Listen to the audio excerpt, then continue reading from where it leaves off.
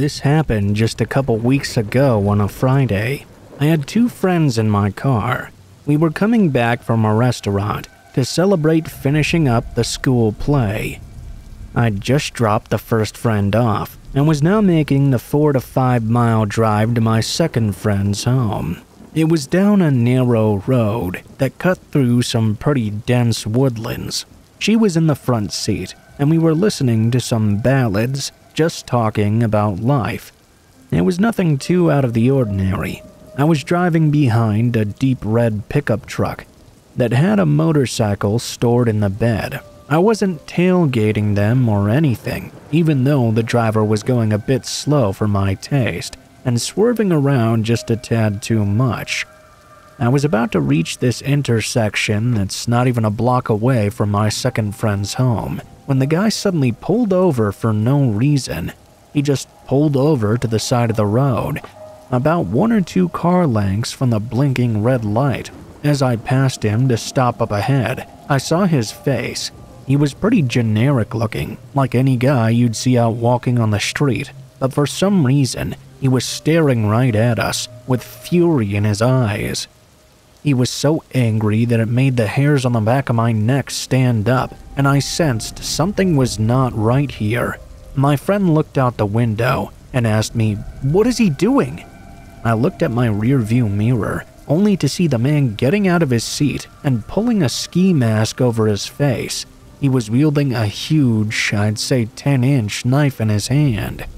He started sprinting towards our car, almost reaching the passenger side. I screamed and slammed on the gas, driving around for a while. To my surprise, I could still see the man trying to chase my car for a few blocks until he knew he was not going to catch us on foot.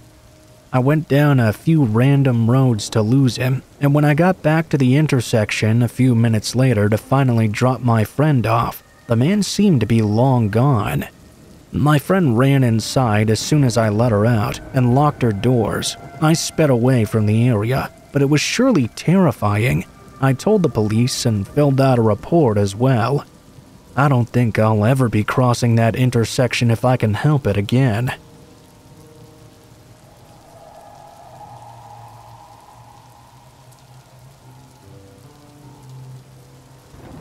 My parents were out one night, and my brother and I were home alone. We were probably 10 and 12 years old at that time.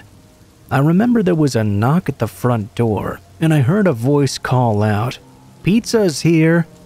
I remember initially thinking it was my father playing a joke on us. I instinctively went to open the door, when suddenly it hit me. That wasn't my dad's voice, and we didn't order any pizza either. I said so out loud through the door. There was no reply, and no audible movement either.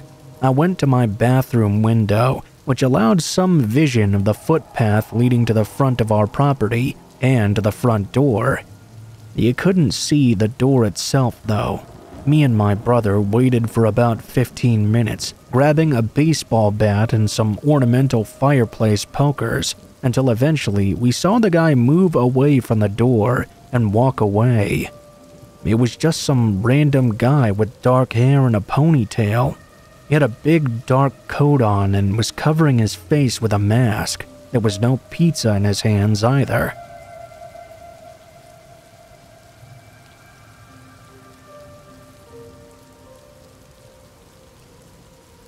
One night when I was about 7 years old, I went to sleep at around 9:30 and got into the second level of my bunk bed. I soon fell asleep, but I was woken up in the middle of the night to what sounded like someone whispering no repeatedly, as if they were in some deep pain.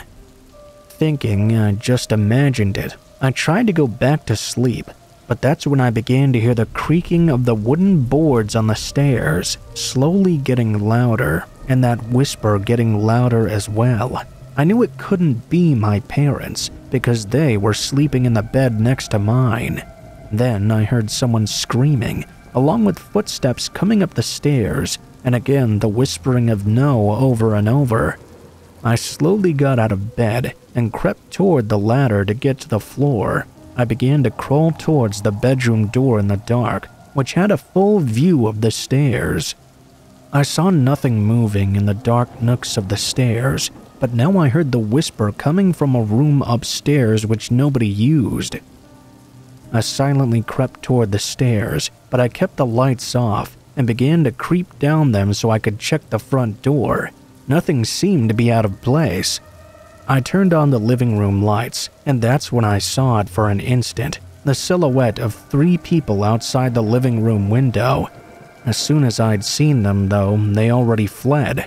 I proceeded to turn on every light in the house and wake up my parents to check all the rooms. We didn't find any evidence of anyone inside. I waited for it to be morning so we could check even further, but there was no evidence of anyone having been inside our house. It was such a strange and frightening occurrence.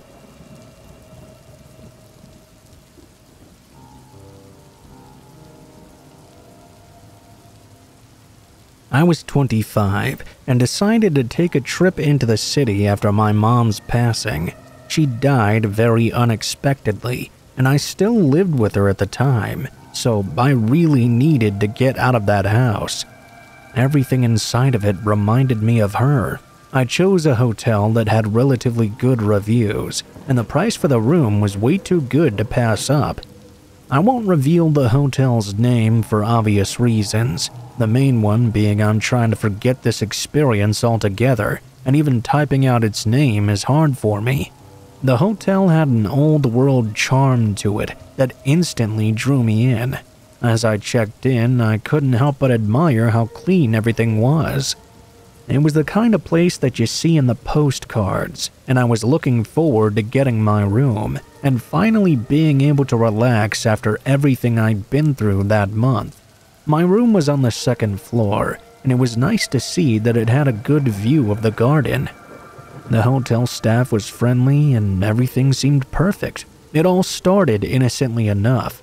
On the first night, I went down to the hotel's restaurant for dinner.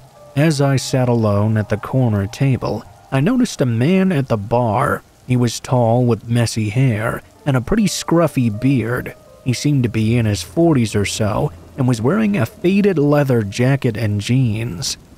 I don't know why I remember what he was wearing so well, but I do know I caught his eye for a moment and he gave me a nod.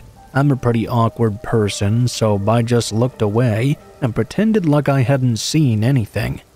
The night went on, and I tried not to think too much about it. After dinner, I returned to my room and settled in for the night. I watched some TV, read a book, and eventually fell asleep. When I woke up the next morning, though, things felt a little off. As I stepped out of my room and made my way towards the elevator, I noticed the exact same man from the night before. He was just leaning against the wall a few feet away from my room. His eyes immediately locked onto me, and it sent a shiver down my spine. It was not the good kind. I tried to shake off this uneasy feeling that I was getting, thinking it must all be a coincidence, but that voice in my head was telling me that something was off here. I should have listened to it. I decided to try and go about my day without being too paranoid, but being a woman all by myself and fairly small, paranoia is a bit of a requirement. I wanted to see the sights and explore the city, but no matter where I would go, I had this eerie feeling that someone was following me. I just couldn't escape the feeling of being watched. That night, I got back to the hotel and decided to have dinner in that restaurant again. I really didn't want to run into that dude once more, but the convenience of eating and being able to go straight up to your room was just way too tempting to pass up. I also hoped that being around other people would ease my nerves. As I sat down at my table, the same man walked in once again and sat down at the bar. This time he was a bit closer though, and he was facing me. He had a drink in his hand and was staring at me very intently. I tried not to look at him, but when someone is staring at you so hard and won't stop or even blink when you look back at them, you can't help but take a peek every so often to see if they're continuing to do so. After a short while, his face changed into a sort of smile that thoroughly creeped me out. I got up to leave and noticed he got up at the same time and began walking out after me. He was eerily close behind me as he did so. I swear, I could almost feel him breathing on the back of my neck as we walked. I tried asking the man nicely to stand a bit further back, but he just started to laugh. He followed me all the way up to my floor and stopped a few doors down from my room. I entered my room quickly, glancing back at him, and I noticed he was doing the same thing as before, just leaning against the wall, clearly waiting for me, or waiting to do something to me, all without saying a single word. I knew I probably shouldn't ignore it anymore. I was scared and confused. I decided to approach the hotel staff about the situation first, before I went so far as to just call the police. The man hadn't actually done anything to physically harm me, so I doubt there was anything they would have been able to do anyway. I explained my discomfort and the fact I had seen the man loitering near my room multiple times, and he seemed to be following me. They were understanding and assured me they would keep an eye on things. For the next couple of days, I stayed close to the hotel and inside my room for the most part. I even considered cutting my trip short, but I didn't want to let fear dictate my choices. This was supposed to be my time to heal, and I didn't want to let some weirdo ruin that. As a person traveling alone, I was determined to reclaim my sense of security. Unfortunately, every day I was there, I saw that guy. Sometimes he would be waiting in the lobby, other times in the hallway, or other times right outside my room.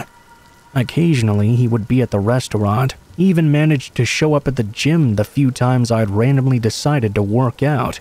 It was as if he was playing some twisted game of cat and mouse with me. I became increasingly paranoid, constantly looking over my shoulder and wondering when and where he'd appear next. One night after I'd been there for about a week, I returned to my room after dinner and was shocked to find a note had been slipped under the door. The handwriting almost looked like it was hurried and barely legible. All it said was, "I was watching you."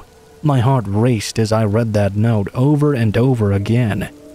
I knew it had to have come from him. I immediately called the front desk and reported the note to staff, who told me they were taking the situation very seriously. They advised me to lock my door, stay in the room, and wait for them to check the security tapes. They assured me they'd find the man and get police involved if necessary. I sat in my room, waiting anxiously for anyone to tell me the man had been kicked out, or even that he'd been arrested. That I'd be okay somehow. Minutes turned into hours, and the sense of dread only intensified. What if the staff couldn't find the guy? What if he was waiting for me somewhere in the hotel? What if he was in my room? I just didn't know. It almost felt like I was being hunted. Finally, a knock at my door broke the silence. It was the hotel manager, along with the security guard. They informed me they had found the man and was in the process of being escorted off the premises. They assured me that he would not be allowed back into the hotel and that they were involving the police to be sure all necessary steps were being taken to resolve the issue. I was relieved but still a bit shaken up. I thanked the hotel staff for their quick response and for believing me when I told them something was wrong. I was later contacted by a detective who informed me the man had been arrested after they found many pictures of me in his coat pockets. It turned out the man had been stalking me for almost a year without me ever knowing.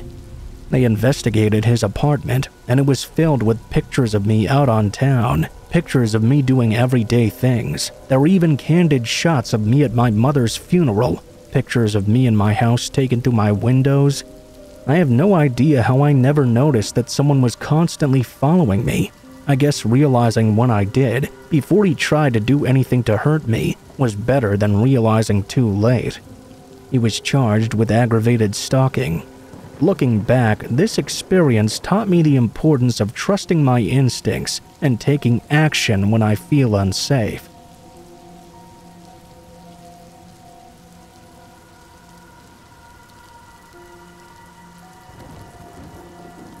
I'm a 22-year-old woman who currently lives with my family, along with my current partner. I'm going to be keeping his name anonymous for privacy reasons. I had just come home late from work. It was about midnight or so when I had gotten home, and my family was already asleep. My boyfriend was still awake and waiting for me though.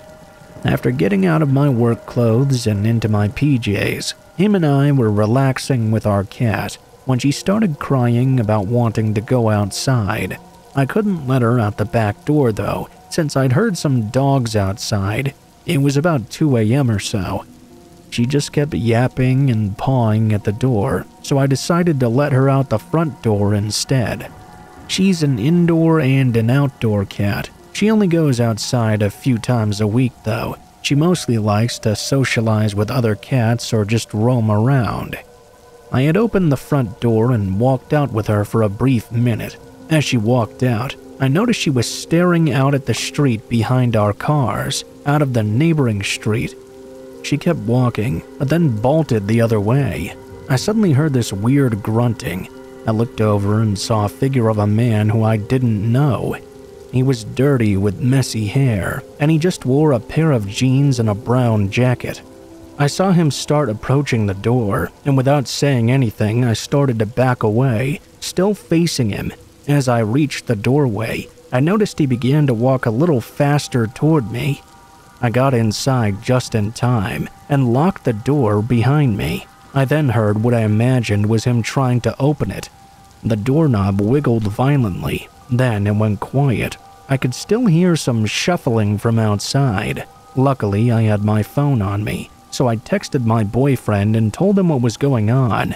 I then called my mom, waking her up, because I wasn't sure if her window was open that night, since her room was at the front of the house. This was way before we had any guns in the home, mind you. This happened to be occurring on the one night my father was out of town for a work project. After my mom woke up, she came out into the living room, and since we were both there, we felt it was safe to check out the window. We could see that the guy was still there. My mom jumped back away from the window, as I guess the man had made eye contact with her. We then saw a silhouette as the man began trying to peek into the house. He still wasn't saying anything, just mumbling and pacing around our door. My boyfriend came out with whatever he could find to use as a weapon, just in case it was needed. My mom called the police, explaining what I had told her, as well as what she had just experienced. The man was trying his best to peer inside our house. The cops then said they were sending out a patrol car to us. By the time the cops got to our house though, the guy had managed to leave without making a sound. The cops showed up and I gave them a full description of the man and told them anything I could remember. They decided to drive around a bit to see if they could find the man, down the street or anywhere in between, maybe even hiding around the outer areas of the house.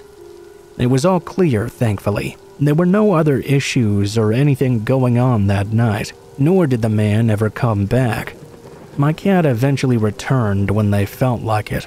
I know this may not be that scary to a lot of you, but it was for me. I have my cat to thank really, because I don't think I would have even realized there was a person there since it was so dark, and I didn't see him or even become aware of him until I was already headed back into the house. All I can say is stay safe out there and try to be aware of your surroundings. We've also gotten a new litter box and some toys, so my cat doesn't feel the need to wander out so much. I think it's much safer that way.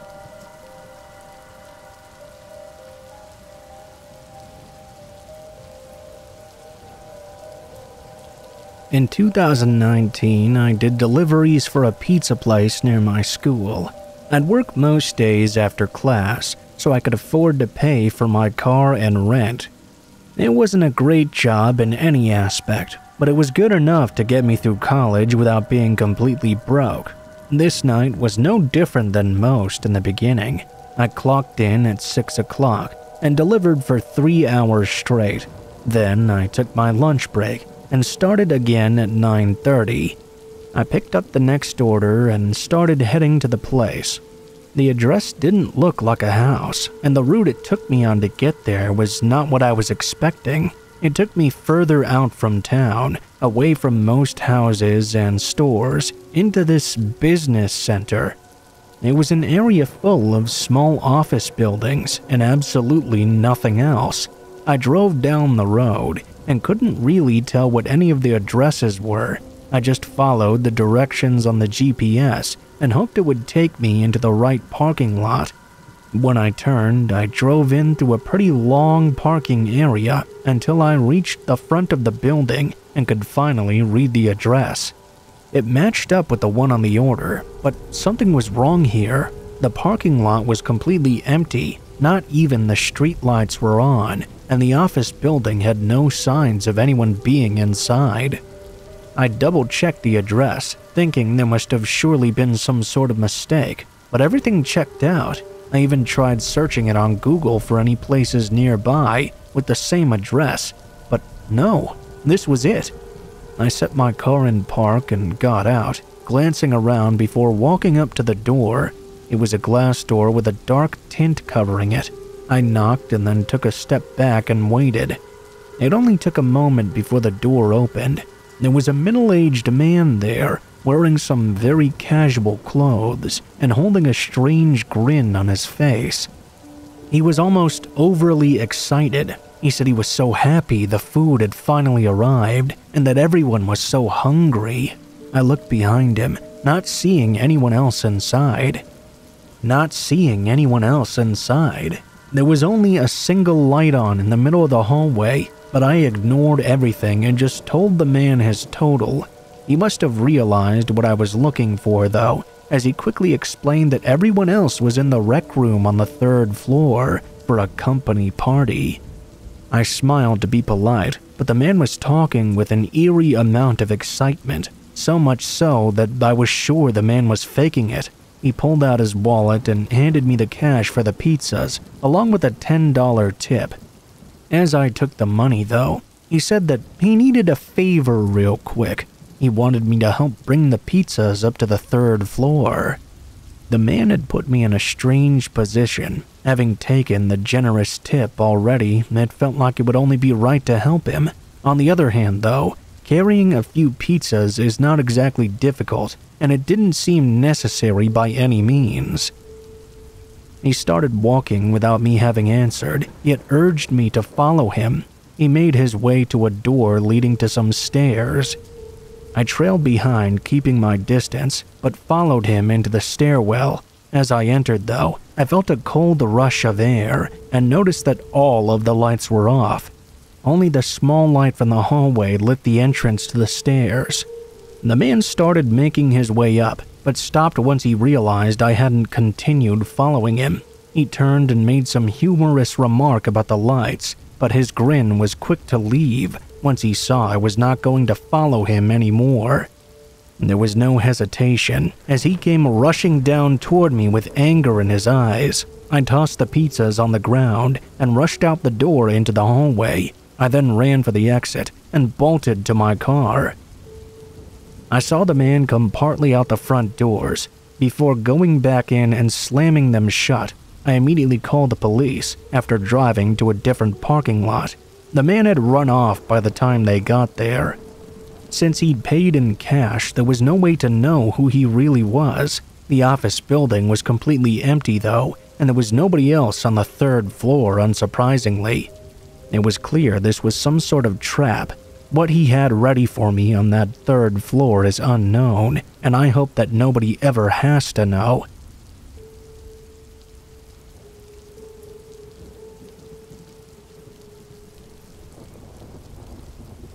This happened when I was a high school student during the summer holidays. My friends and I wanted to make some memories, so we decided to have a barbecue. We set up our barbecue in a field. One of my friends mentioned that there was an abandoned hospital nearby. Because I'd never been ghost hunting or anything like that, he asked if I was up for checking out the abandoned hospital. We were all pumped up for some late-night urban exploration. We went to inspect the place at around 11 p.m.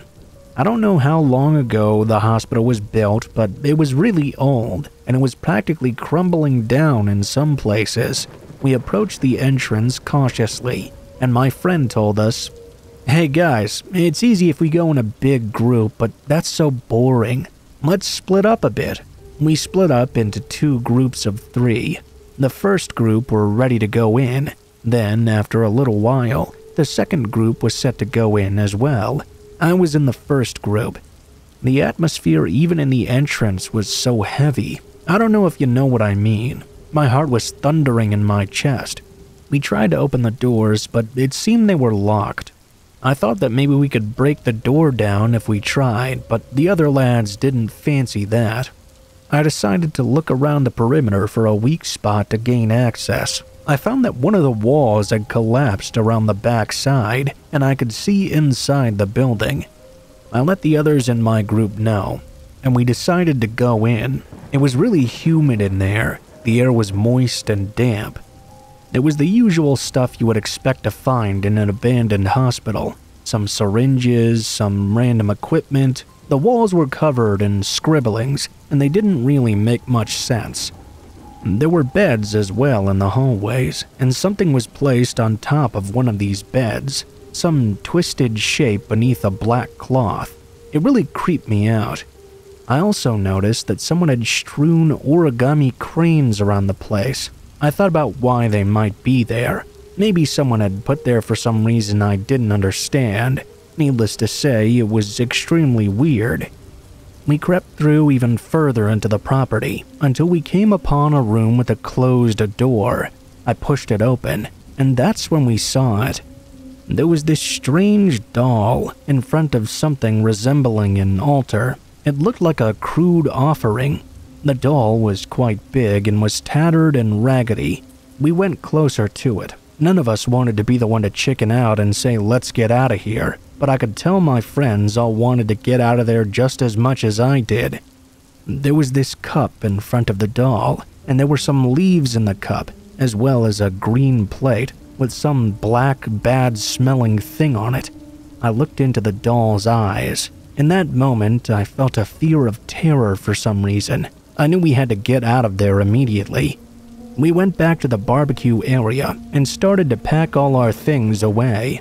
I called one of my friends in the second group to see how they were getting on back at the barbecue. When we got back, my friends and I didn't say anything for a while. That was until one of them piped up. "Man, that altar was really weird and messed up, huh? I really hated it. It gave me such a weird feeling." I replied that it looked like an offering of some kind. When we discussed our findings, we all saw the doll in the first group, but apparently the second group had also gone in for a moment, and no one saw the doll. We wondered if in some of the other rooms there might be some other weird offerings or altars. It was honestly the strangest place I'd ever been in. The next week, all 3 of us who saw that strange doll ended up with an injury. I broke my finger in PE, my friend got into a moped accident and broke his toe, and my other friend got into an accident as well. He was in the hospital for days. A teacher asked us while laughing, "What's happened to you 3? Were you cursed or something?" Now, I don't know if I believe in curses myself, but it certainly seemed like no laughing matter after such an eerie occult experience. Even to this day, that abandoned hospital still stands. It hasn't been demolished yet, but a sign that reads "Keep Out" has since been put up, and a large metal fence surrounds it as well. One thing's for sure, I don't think I'll be looking around in there anytime soon.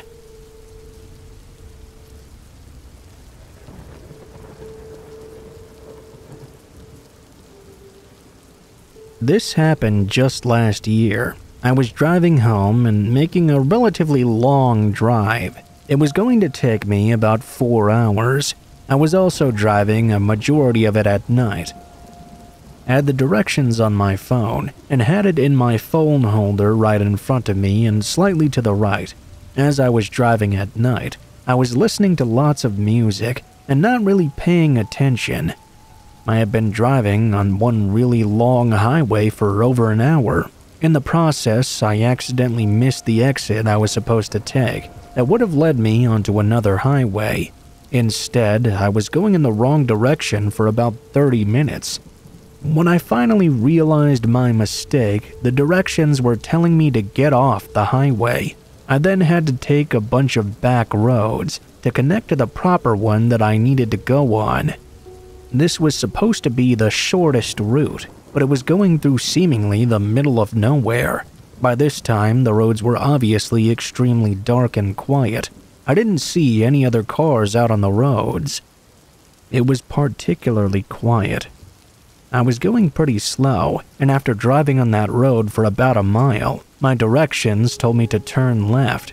After making the turn, I instantly saw somebody lying on the road up ahead. It appeared to be a man laying on his side, facing away from my vehicle. That was a strange sight indeed.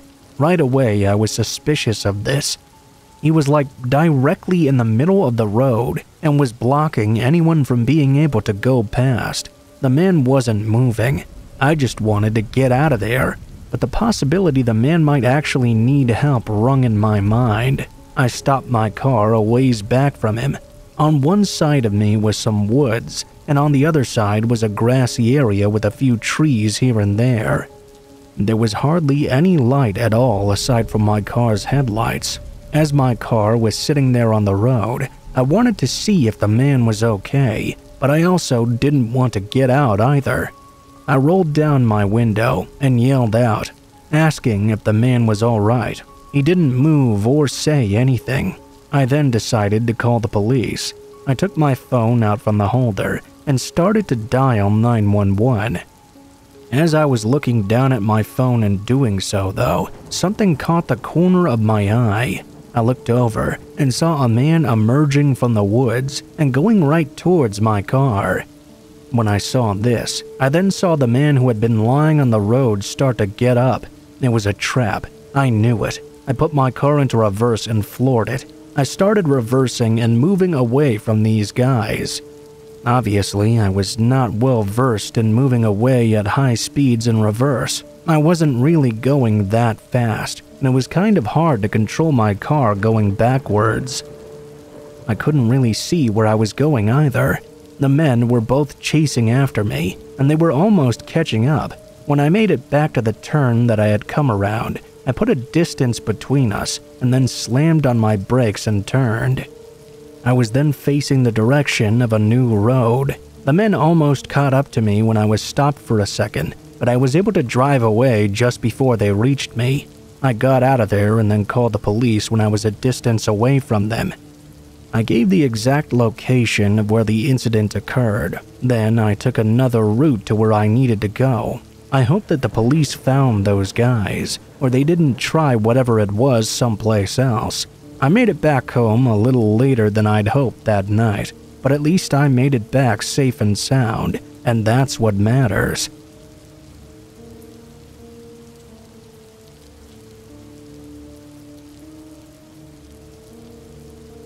When I was in middle school, I took the city bus to my school because my parents couldn't drive me, and no school buses routed to my neighborhood. I didn't live in a particularly good place, but I never really felt unsafe either, probably because I was just a kid and thought myself invincible. That morning, I got on the bus to go to school. I was in 6th grade at the time, so I was about 12 years old. Let me tell you though, I've always looked much younger than my age. It was decently crowded inside, so I went to my usual spot right in the back. A few stops went by when a man got on and sat right next to me. It's been about 10 years now, but I still remember how that man looked. He was tall, thin, with long, straight black hair. There were maybe 1 or 2 seats open, so it wasn't that weird that he'd sat right down next to me. At first, I just figured he sat in the first available seat he saw open. Then, though, he started to talk to me. I can't really remember what he was saying at first. Being early in the morning and already pissed I had to share my space with him, I just sort of made vaguely disinterested noises at him. He then asked where I was going. That's when my spidey senses started to tingle. Obviously, it was early in the morning, and I was a child. Where else could I be going other than to school? I said school in a duh kind of way. I realized now he was probably looking for me to tell him which school. A few stops went by, and the bus opened up more. I went and found another empty seat. Not 5 minutes later, he followed and plopped down right next to me. He still tried to get me to talk to him. He asked me my name as well. I looked to the front of the bus and saw some 8th graders that I was familiar with from school and from riding this bus. My animal brain screamed at me to find safety within the pack, so I moved up to the front of my bus and planted myself right into the middle of them. I basically pressed myself right into them and gave them the big help me eyes. The guy moved again and sat directly in front of me. He asked my name once more. One of the boys I was sitting with, named G, quickly called me by a fake name and turned his body so he was kind of shielding me. He carried on a conversation with me until we got to our school. The group of 8th graders basically formed a circle around me, and we huddled off the bus together. I turned to make sure the creep didn't follow us off the bus, and thankfully he did not. For the next few weeks though, I always caught the earlier or later bus, just in case he was on it again. Since the bus stop was right in front of my school, I was afraid he would know where I went and would show up there to find me, but I never saw that guy again. I'm extremely grateful those kids were there to help me. I don't know if that guy might have thought I was younger than I looked, or maybe he thought I was just young and stupid enough to trust him with personal information. Either way, I'm glad he didn't get to do whatever he was planning.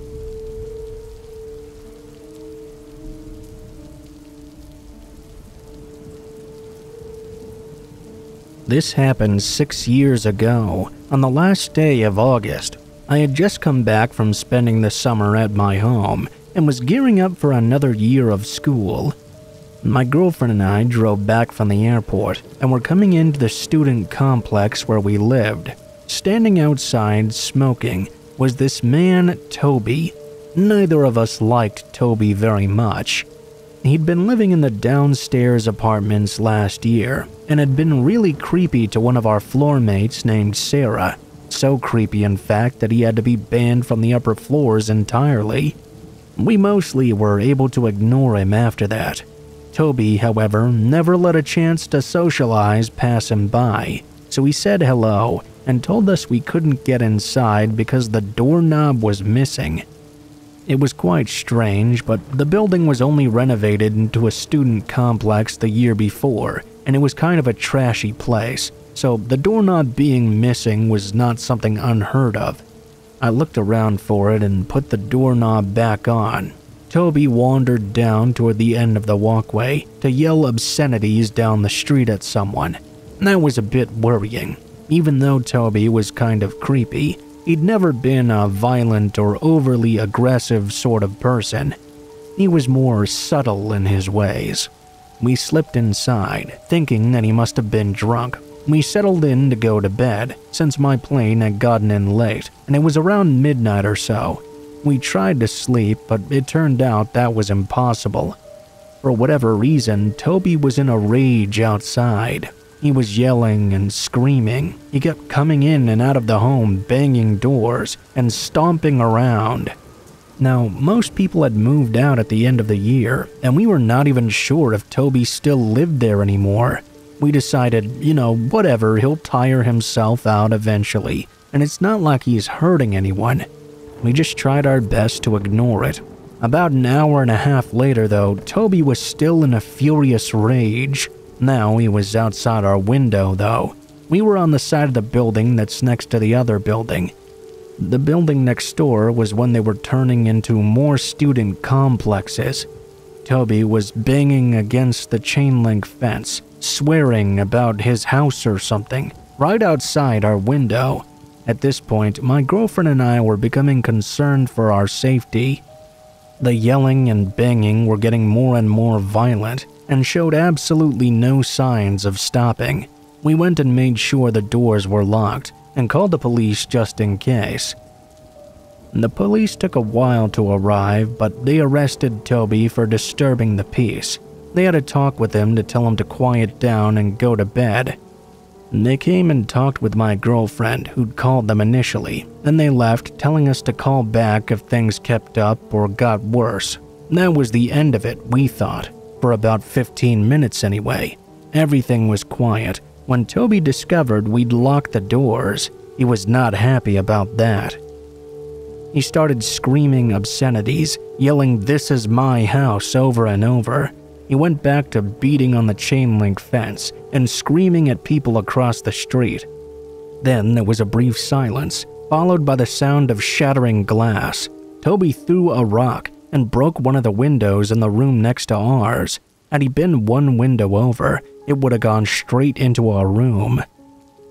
We called the police again, now worried that Toby was escalating even further.